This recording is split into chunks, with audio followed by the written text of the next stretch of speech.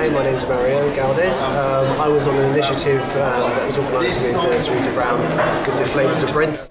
This is what we do, which is a Belgian waffle company, so obviously lovely authentic waffles for everyone to enjoy.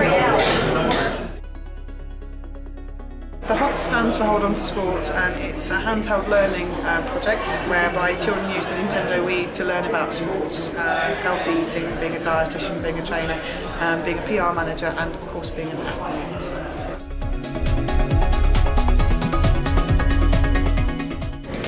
So we've got physiotherapy, we've got nutrition, all the key things for somebody in sport.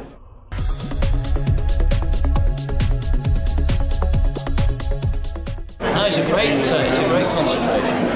Because my dad used to go down and do a bit of coaching. 2012 coming to London is going to be a fantastic experience. Competing in my backyard will be the greatest experience of my life, and I can't wait for it.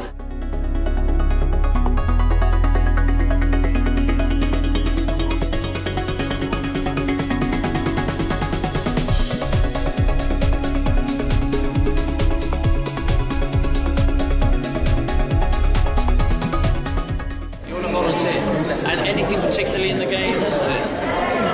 Maybe inside the venue. Maybe inside the venues, okay. That's important, because that's helping the athletes.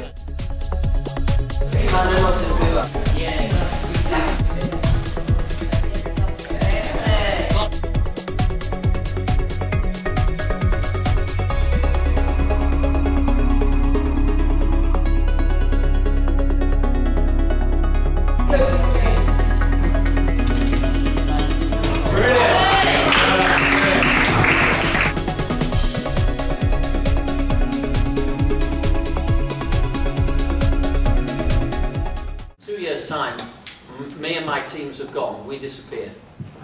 But the Olympic Games has got to live in communities long after that, and the work that you're doing is making sure that happens. So thank you to you guys. What can schools do to help with the Olympic preparations? Well, this morning is probably the best example of what you can do. What can we do to raise the profile of West London and other host boroughs outside of the Olympic Park? We've got badminton and rhythmic gymnastics at Wembley, and we've also got the football at Wembley, so you're a very, very important part of that.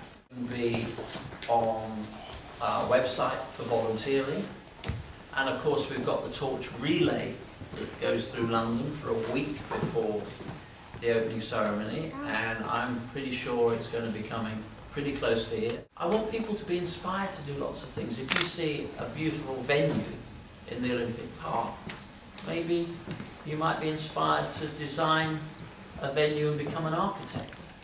Maybe you can be website designers. Maybe you can become PE teachers, coaches, inspire the next generation. What advice do you have for young playing people? Overall advice would be find something that you're really passionate about. And take it as far as you think you have the potential to take it. Was I faster than a cheetah? No, I wasn't. Only Usain Bolt is faster than a cheetah. But I was a little bit quicker than a tortoise. Who was your sporting hero? I have 2 or 3 sporting heroes. Muhammad Ali, Jesse Owens and Daley Thompson. And Daley ought to be very flattered.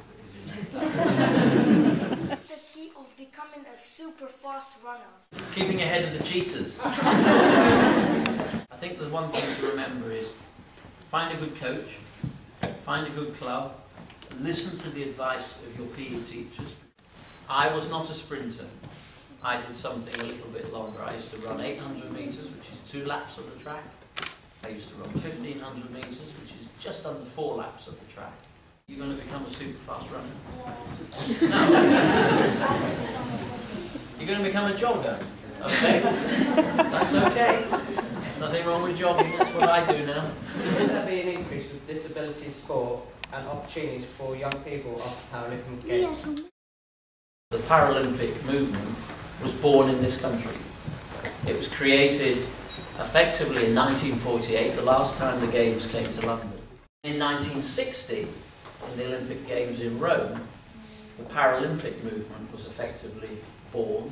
Something else we can use the Paralympic Games for, which is to help people understand a little bit more about the particular needs and demands that disabled people have in the community. That's a massive opportunity. For me, I think it's probably one of the biggest legacy opportunities that we have off the back of the Games in 2 years' time. What do you think the Olympic Games will do for young children? I hope young people understand that the Olympic Games is not just about sport. We've got a cultural Olympiad where young people are being encouraged to do all sorts of things in the cultural world, in the artistic world. We have 205 countries that will be coming to this city at the time of the Olympic Games. And I hope that young people will get to meet many of the young people from those countries, understand a little bit more about their cultures and the sports in those countries. I hope I see many of you in the Olympic Park in 2012. Thanks very much.